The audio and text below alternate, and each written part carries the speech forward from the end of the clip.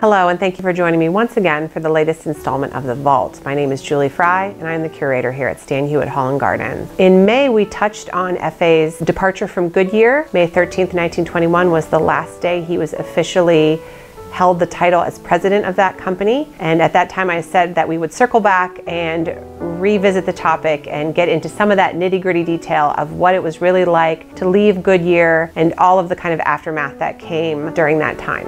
We're going to do a series of episodes now to focus on that. The first one, we're going to talk kind of about blame. That's something that we hear a lot here at Stan Hywet Hall from visitors is, well, whose fault was it? Was it FA's fault that Goodyear fell into recession? Was it the bankers' fault? Or was it some outside influence? So I don't really think there's a clear-cut answer, but I'll just provide some different information for each argument, and everyone out there will have to decide for themselves how they feel about it. So as far as it being the bankers' fault that FA had to step down from Goodyear, when Dillon Read and Company, which was the company that was brought in to refinance Goodyear, they started their organization. Many viewed it then as a hostile takeover because, of course, they were bankers, they were investors, and they saw an opportunity that here was a company that was successful but had just fallen into some financial issues. It became a hostile takeover for them. And when the company was reorganized, most of the directors were dismissed, with the exception of Paul Litchfield, who at the time held the title of factory manager, and George Stottleman,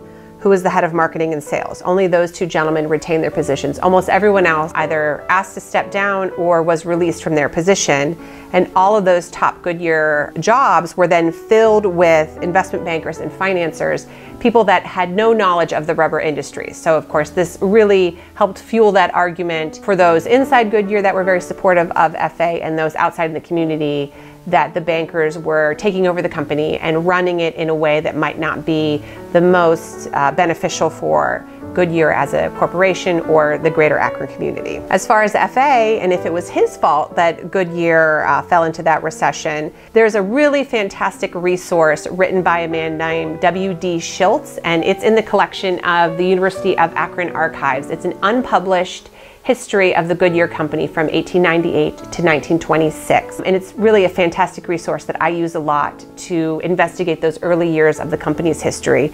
And Schultz worked at Goodyear, so this was very much a first-hand account, but also he was very meticulous in his research and tried to be very unbiased in when he was reporting back on what happened to the company and the people that were running it in those early years. And I really think he handled the 1921 year very diplomatically. And he does point out in his book that Goodyear had no controller. Checks at that time only required one signature. Each department had its own budget process, so there was no consistency from department to department as to how you created a budget, how your budget was tracked, how you spent money. So what came with the reorganization was a modern treasury department was created within Goodyear. So now 2 signatures were required on each check.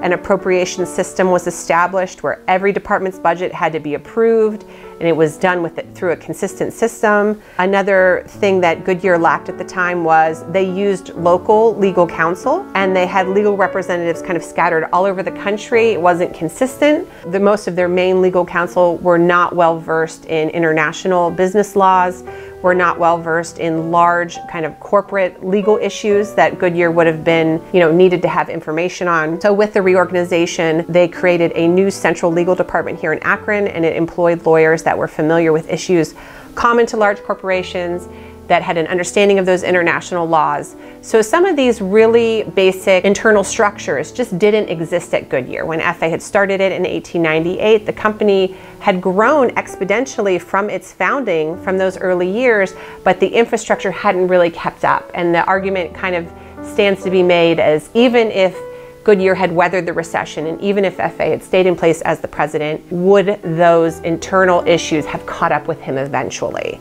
The final argument is maybe where there's some outside forces in place that made it almost impossible for FA to retain control of Goodyear. And one that's very commonly made is that the Federal Reserve, which was created in 1913, manipulated interest rates and the money supply both before and after World War I. And this really contributed to the country falling into the recession. The case could be made that if the Federal Reserve had really stopped back and was not doing that manipulation, had allowed the economy to flow naturally, possibly the recession would not have occurred post-World War I, and therefore Goodyear would not have experienced its financial issues, and FA would have kept its position. So I'll leave it up to each of you to decide which force you feel is the most compelling in the Goodyear story around 1921, because again, as I've said back in the episode in May and today, it's so complicated, and it could have been really all three factors contributing simultaneously to create the perfect storm that unfortunately resulted in FA losing his position at Goodyear. So thank you so much for joining me this week for another installment of The Vault, and I look forward to talking with you again soon.